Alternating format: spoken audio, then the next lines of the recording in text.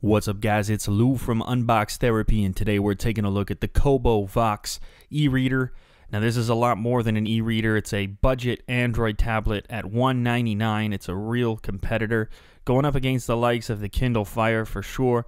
And what you're going to get is a Android device, so it's not locked down to any sort of e-reader characteristics. It has e-reader functionality, but it's also got Android 2.3, so you can do all kinds of stuff with it.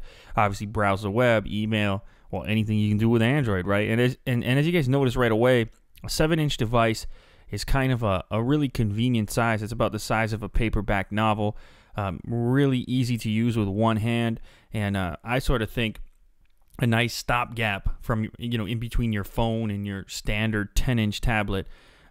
They pulled a little bit of an Apple-esque move here. You're getting three, or maybe a little better, you're getting 3 Kobo stickers telling you to read more often. You can throw those around the house to try and motivate yourself. And a little bit more paperwork as well. We've got our power brick, which has micro USB on one side, which is nice because you don't have some proprietary connector, which can be annoying. And then you get your little power adapter portion that fits on the front, and this will obviously vary by region, so you know that you'll probably be able to pick up some other tips if need be if you're going to be traveling. I kind of don't mind those power adapters, or you can just take it off to help it fit in certain bags or whatever. And you're also going to get a micro USB cable. Obviously, that's for hooking up to your computer if you choose to do that. So what else is in here? We get a few books to get us started. That's included. We've also got a chance at a trip to Europe, I believe. So yeah, I mean, that's cool. I won't mind going to Europe. How about you? And then we've got a super straightforward user manual, which you're not even going to have to look at because it's basically pull it out, turn it on. I mean, there's really not much else to it. And after you peel away the protective screen, you can notice these capacitive touch buttons down along the bottom that control your menu, back, etc., home. And you've also got your volume rocker on the left-hand side. There's a better look at those capacitive touch buttons. The back of the unit is a real nice matte finish, so it ain't a fingerprint magnet. It's a nice grip. You got a micro SD expansion port, so 8 gigabytes internally, and then micro SD. The volume rocker, micro USB on the bottom, as I mentioned earlier. The power button and an LED on top. The speaker in the top right corner, and there's a better look at that power button. So anyways, that's a look around the device, and let's go ahead and get it set up. This is a very straightforward process, but Kobo has skinned it, and I'm not saying I mind the skin in this case. Sometimes Android skins come off as, hokey pokey, if you know what I'm saying. This one actually has kind of a cool vibe to it, a nice simplicity to it. But what that means is that when you get in the OS, when you finally get it all booted up, everything is very reader-centric. So the way it's set up to begin with is as a reading device. From a software standpoint, of course, you can change that experience if you want to. So, as you guys notice, I love typing on devices this size. It's a real nice stopgap.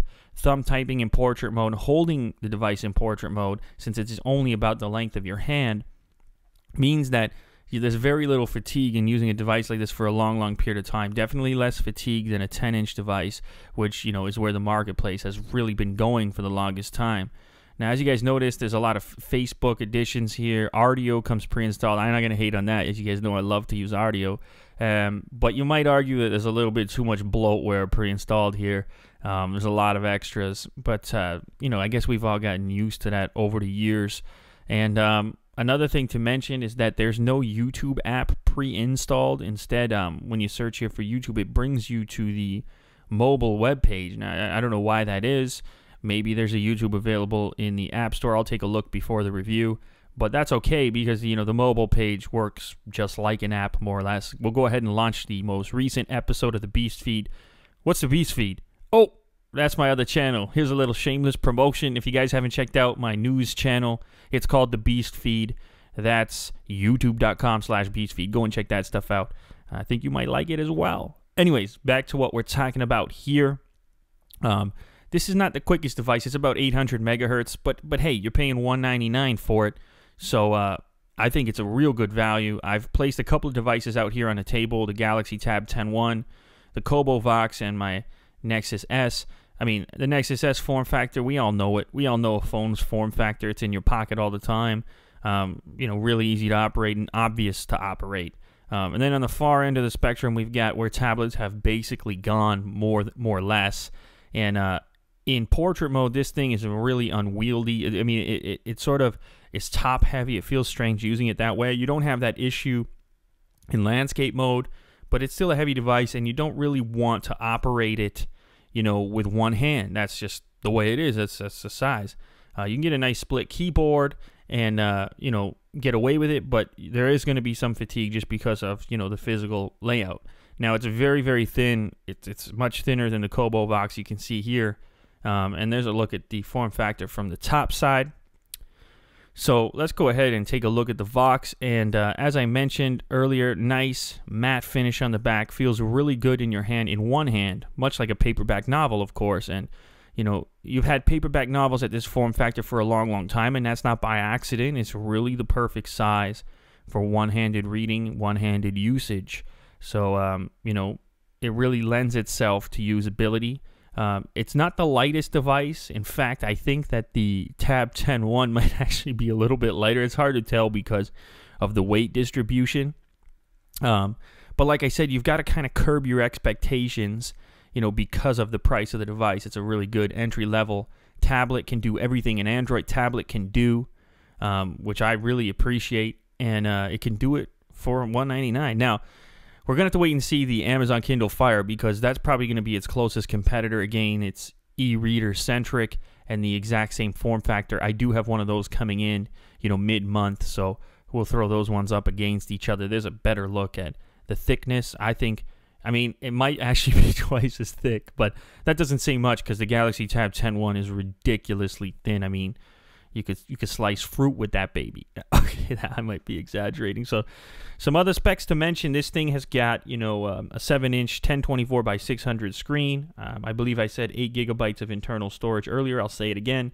Expandable micro SD memory, which is always welcome, and it's supposedly got 6 hours of battery life. I'll figure it out if that's the case and let you know in the review.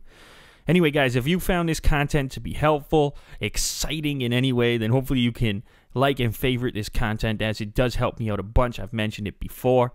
Other than that, hopefully you can check out my new channel. Like, once again, that's my news channel. It's youtube.com/beastfeed.